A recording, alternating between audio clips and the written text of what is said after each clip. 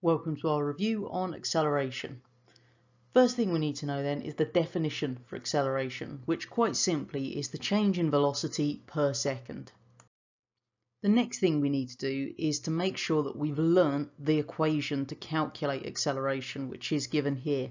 So acceleration in meters per second squared is the change in velocity in meters per second divided by the time in seconds.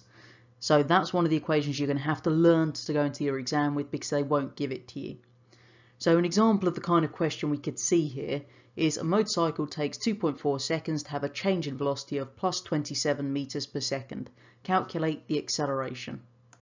First thing we do, as with all calculations, is we highlight, circle, underline or jot down the key values from the question itself to save us having to keep rereading it.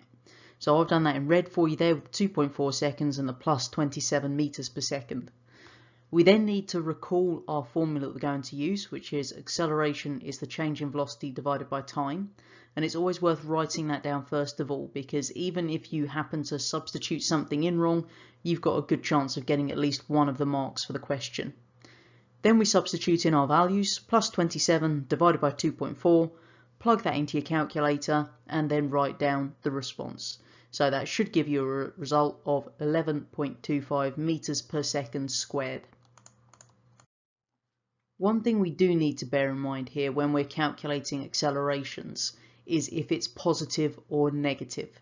So if a car or an object is increasing in velocity, then it has positive acceleration. If the velocity is decreasing, then that's a negative acceleration.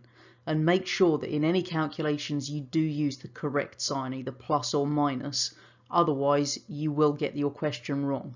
So make sure that if it's increasing the velocity, plus, decreasing velocity, minus for your acceleration.